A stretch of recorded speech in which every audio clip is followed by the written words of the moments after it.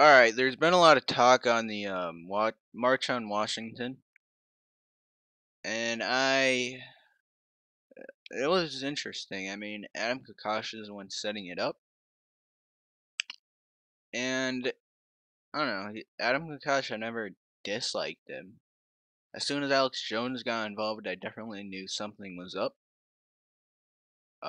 And but yeah, just so you guys don't, those of you who don't know, Adam Kakash is leading a march on Washington into Washington D.C.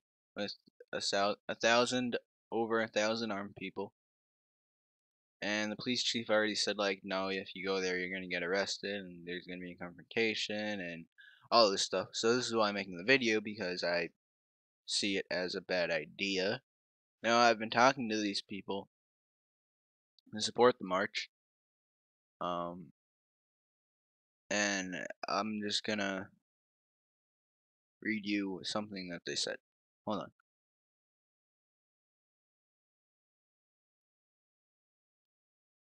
There is no peaceful solution, dumbass.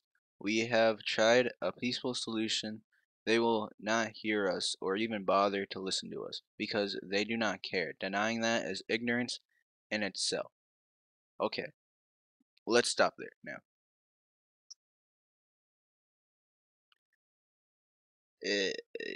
There is no peaceful solution. Yeah, I guess we will. Actually, we haven't really tried it. We are trying it. Tell me how it's failed. Gandhi freed over 1 billion Indians, and he was facing the most powerful empire on the face of this earth. And he didn't pick up one gun. The British shot them, they beat them, they they did a lot, but he did not pick up one gun to stop them. Sure, India could have overthrew the British. I mean, 1 billion Indians versus what? 60 million British? But they didn't.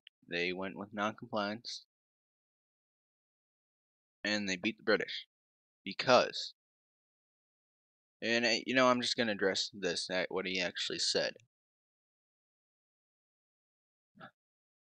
It hasn't worked because the American people and people in other countries have not woken up yet.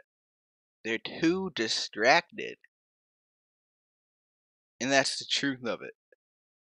That's why it hasn't worked. But once we hit critical mass, a lot of people have been saying we're in that 10% margin of hitting critical mass. That's how well this information revolution has been going.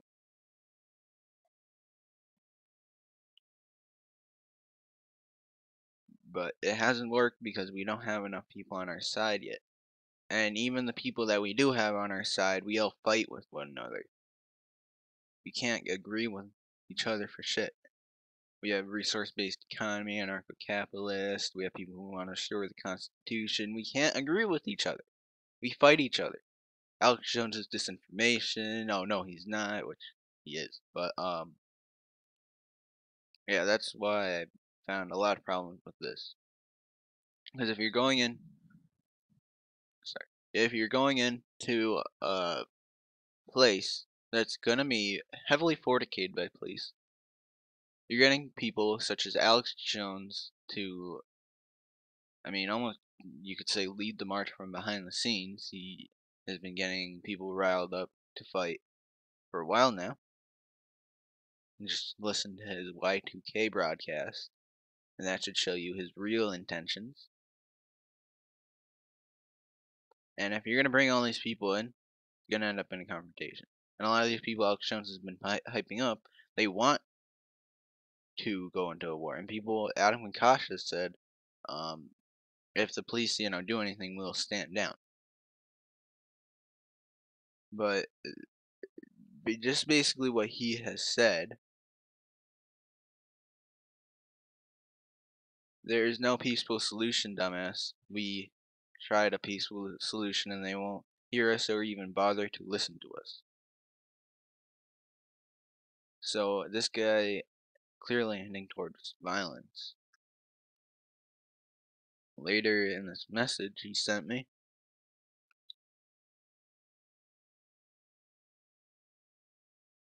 oh wait, it says here,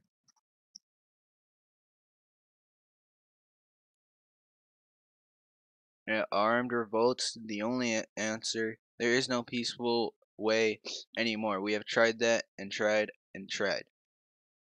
We haven't tried. Remember,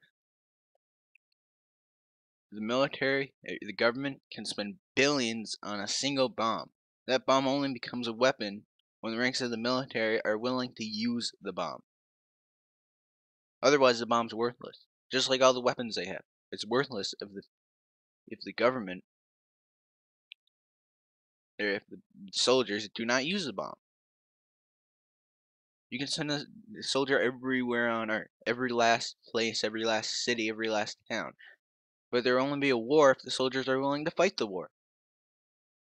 That's the point. That's why peaceful resistance will win. Because if you don't pay your taxes, they don't have any money to go buy bombs to drop on 2-year-olds. No, they don't have the money for that if you didn't pay your taxes. That's why you have to wake people up. First, you have to have an ideological revolution. Then you have to tell people, don't pay your taxes, don't go in the military, boycott the military, boycott the banks, boycott the big corporations. That's how we're going to win this war. We're not going to win it by the sword. Especially not by the sword. And America can... This doesn't really have to do with what I'm talking about, but America can't be destroyed from outside. That's for sure. Destroying America from outside would be horrible. Destroying any nuclear armed country from outside would be horrible. Would not end up good for anyone. A Russian army comes to America's doorstep. Oh, we got 170,000 nukes to set off.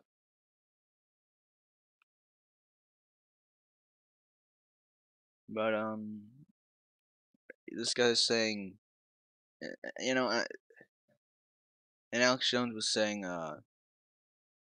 that he tried to do this before, but he didn't want any provocateurs into the event. Who do you think's going to provocateur this event? Alex Jones. That's who's going to do it. You just watch my Alex Jones deception. And speaking of non-compliance, that's why I made the documentary called Police and Military Stand Down. Go watch that. Because if we get the police and military to stand down, it doesn't matter how distracted the American people are. Without the police and military, there is no government. The law is only a law when the police refer to that piece of paper that has been signed and they enforce it. That's the only reason a law is a law, because the police enforce it. If the police don't enforce it and they stand down, like we saw with the gun control, as every Utah sheriff said that they will not enforce federal laws if they come and try and take the guns from the people. That's what scares them. He was saying, oh, that proves, and this guy, I'm not going to mention his name, but he was saying, oh, that proves they're scared of us, and they're not scared of us. They're scared of us not complying. That's what they're scared of. They're not scared of you trying to get a violent revolution started. Okay? They're not scared of that. Why would they be scared of that? They have 2.6 billion rounds of bullets with buckshot, hollow points, and sniper rounds. They have 1,000 FEMA camps across the United States. They have thousands and thousands of military armored vehicles like we saw rolled out on the streets in Boston and Watertown.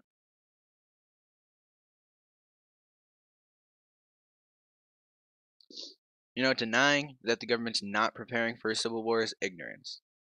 But denying that we can't have a peaceful solution, it's happened over and over and over. Gandhi is just one example, and he's a good example.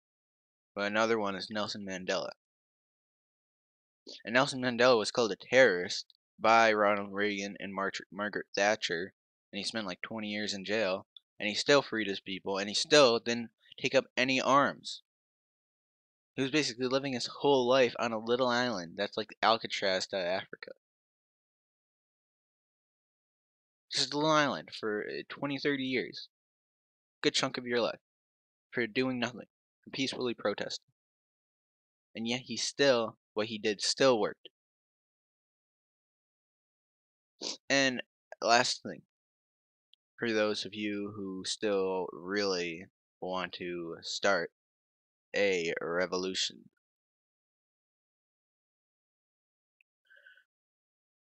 To fight a revolution against this government, against this military, we will have to be fighting a guerrilla war.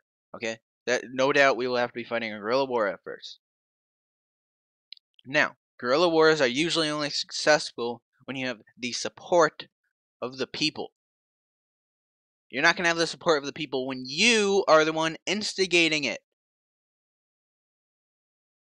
You want to start a rebel group to defend your town? Go ahead. I'm okay with it. But when you go and attack a CIA headquarters or a military base, or go and attack Washington, D.C., no. I'm not for that. Think, if we started an armed conflict in the 90s when more and more people were asleep, would it be successful? No. That revolution would have been squashed already. And the truth movement would be even more demonized. We would be in a worse off situation than we are because people would be like, oh, crazy rebels trying to overthrow the government. They've been trying to do that since the 90s. And the government hasn't done anything to us yet. So we can tell the government will do something to us. They haven't yet. So why are you instigating it? That's the point. If you think this message is important and should be viewed by others, please share it.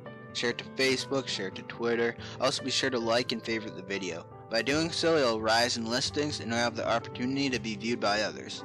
Help us get the message out to the national and international stage.